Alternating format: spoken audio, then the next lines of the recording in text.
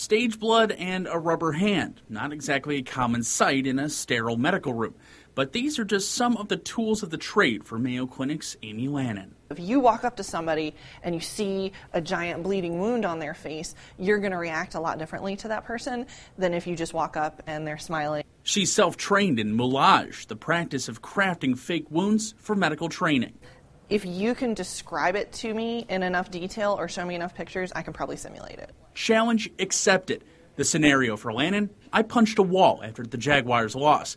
Primarily a knuckle impact. She layers different colors of makeup and blends it to give it a lifelike look. If you come to the Sim Center and I stress you out because I've made a really realistic facial wound, and then you encounter that wound in real life, you'll remember your reaction and your learning. She says to look away and trick your brain into an authentic reaction.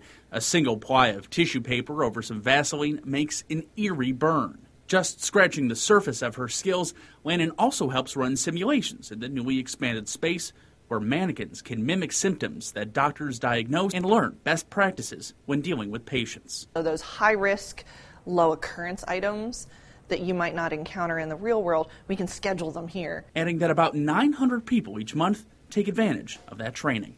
In Jacksonville Beach, Alex Ositis, First Coast News, on your side.